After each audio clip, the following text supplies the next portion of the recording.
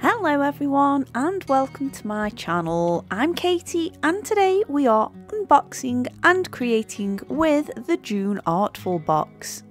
Before we get into that though, if you haven't already, make sure you've hit that subscribe button and have those lovely notifications turned on. My house move is happening within the next couple of weeks, so my schedule's going to be all over the show, and when I get back to normal, I want to make sure you guys don't miss out on a single thing. And with that being said, let's talk about the box, shall we? So, it is a watercolour box, and I feel with the most recent subscription boxes I've done, they've all been watercolour too, so it's not surprising that this has followed that trend. We have a 24 set of watercolours in pans. We have 5 varying brushes, a HB pencil, a pipette, a sketch pad, and I was supposed to have some of the cards that were featured in the ink box back in December, but they don't seem to be in there, I'm afraid. And we also have the magazine. I'll talk about the brushes first though. I actually do quite like the brushes that you get with Artful. I think they're a nice quality, and I know it sounds a bit daft, but they've got a nice weight and a nice feel to them as well. We have 3 round brushes in sizes 1, 4 and 5, a chisel tip in a size 6 and a large flat brush in a size 14. The HB pencil is a HB pencil and the watercolour pad is the same as the ink box.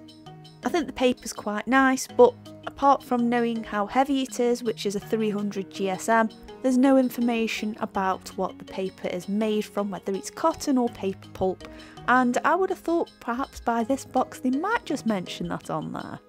The watercolours themselves are an Artful own brand, and the 24 colours are lemon yellow, yellow, cadmium yellow, orange, red, cadmium red, rose red, magenta, purple, turquoise, cobalt, sea blue, Prussian blue, Payne's grey, Hooker's green, emerald green, olive green, tree green, yellow ochre, umber, burnt sienna, brown, coal black and titanium white. Whew, that was a lot.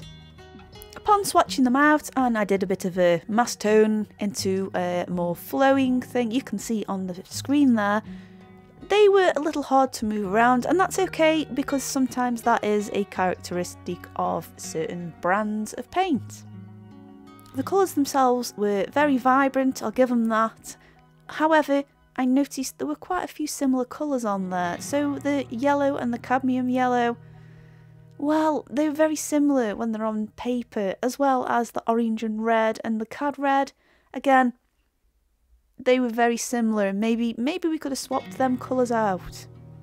Also, some of the colours did take a little while to activate, especially the brown, and upon using it, it seemed more like a neutrally tinty colour, I guess, maybe leaning slightly on a brown side. But it was one of them where I wouldn't instinctively think it was a brown, I would think it would perhaps be one of the tones of black. But of course that is the initial viewing. Now the magazine, I'm still going through that, and there's some really lovely different styles of artwork, what you can be inspired by to use these materials with, and I like that. Compared to their first ever magazine, this is so much better. Like I say, I'm still reading through it, to be honest, because it's quite a big beast of a book, but I did have a little scan through for any further information regarding the paints. And this is sort of where I have mixed feelings about Artful. I think overall this is a nice box for beginners, and it costs £35 here in the UK, and I think it's worth £35. I mentioned before on the ink box, I don't feel that the watercolour paper is worth £20. I'd probably pay in the region of 10 maybe if I knew what it was made out of. The brushes, again, I guess you can't get them anywhere else, so they can price them however they like. However, I do enjoy the brushes, but if I had never heard of this brand before and I was browsing the website, I'd be a little bit put off by one of them being at £14.95 from, I don't want to sound horrible here, but it's not like an art retailer. Like if I was going on Jackson's, I would have a bit more information about it, whereas the Artful book, it just says use this for larger washes and blocking things out quickly. And it's sort of that vagueness which gives me a bit of conflict about this box. Let's talk about the watercolours. So they're retailed at $49.95, and again, you can only get them from Artful. As far as my painting experience was concerned, I really quite enjoyed using these. They're, again, similar colours, but there was a nice array of colours there, and they laid down quite nicely. For me, I struggle to see who this box is aimed at. Like I mentioned, I'd pay £35 for the box. I think you get quite a good few projects in there, and I appreciate that. Equally though, you have Scrawlrbox recently, which provided a lot of tubes of watercolours. Okay, granted it's not 24, but it's a good introductory set, and it's by a reputable brand. You can find out what pigments are in there, a little bit of information about the light fastness and granulation, etc, etc. Unfortunately, there's none of that mentioned with the Artful paints, and again, it's hard to decide who it is aimed at. Is it aimed at an artist who is curious and wants to create work and possibly images to sell with this? In which case, maybe your light fast rating should be on there. I also think as well, from a beginner's point of view, that you're going to do a painting, you're going to progress, and again, these were lovely to mix, they're great for colour studies, etc. But if you've perhaps created something you're really proud of and you gift it to someone, or somebody wants to buy it from you and those colours start disappearing, then I don't know, it would just be nice to have that on there, and surely that's part of the learning experience about watercolours, right? Now, I have sent Artful an email just asking, can I have some cards sent across, and mainly to find out if there's any pigment information for these watercolours. If I do get that information, and if they can provide it, I will put a link, or I'll do a separate video mentioning that, and then, you know, we know where we stand with these paints. And I feel like I've been really negative here, and I haven't. I do think this is worth £35. I do. You've got a lot of watercolours, you've got some nice brushes, you've got a pad of paper. I also forgot to mention you have a little bottle of masking fluid, but what would have been really good would have been to have a specific brush to apply that with.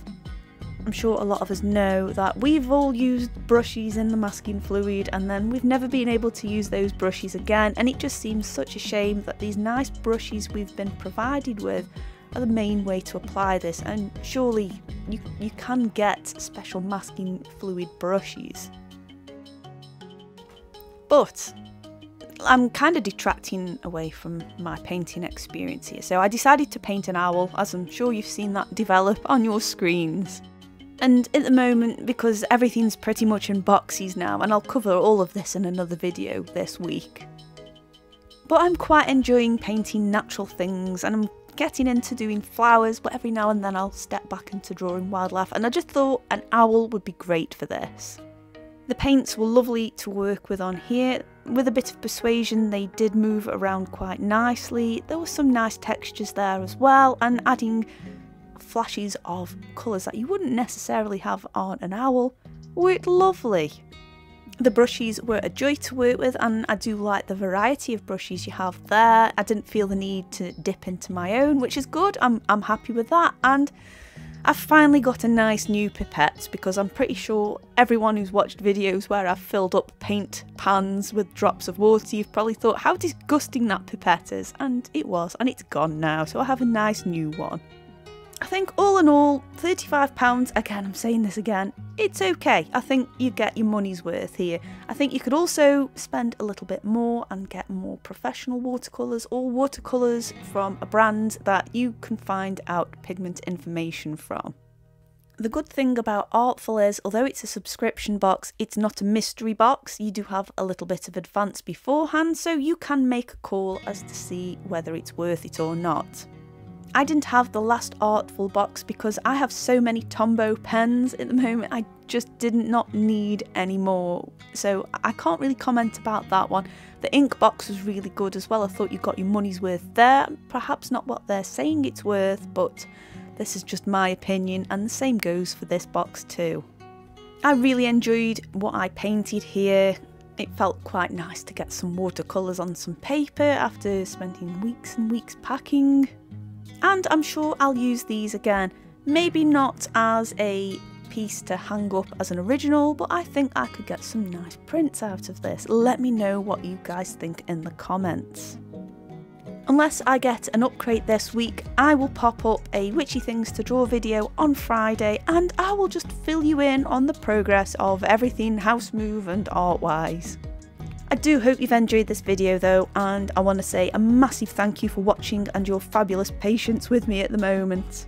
If you're missing my regular uploads, there should be something on screen now I think you'll enjoy, and in the meantime, I'll see you all soon. Bye!